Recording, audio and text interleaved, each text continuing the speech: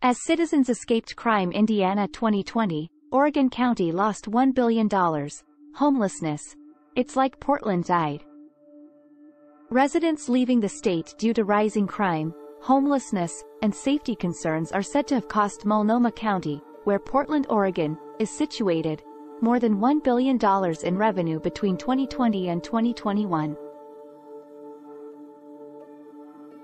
In the first year of the pandemic in 2020, 14,257 tax filers and their dependents departed Multnomah County, taking a record $1 billion in income with them, according to data analyzed by Oregon Live. Higher incomes were more inclined to quit, according to the research, because they could complete their work remotely when the coronavirus was shut down. Additionally, the average salary of those departing was 14% greater than it was for those leaving the previous year. Portland has grown for 15 years running up to the year 2020. The 2020 migration happened at the same time as violence in Portland started to rise, and in 2021 and 2022, the city set new records for homicides.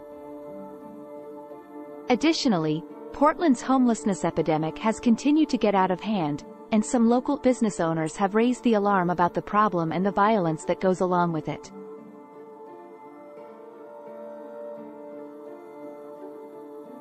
The office of Mayor Ted Wheeler revealed a 50% rise in homelessness between 2019 and 2022.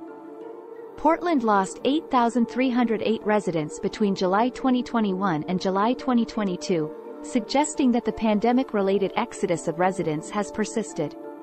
According to census statistics, Portland lost the sixth most inhabitants nationwide during the previous 12 months. It's like Portland died, longtime Portland resident Larry May told in May.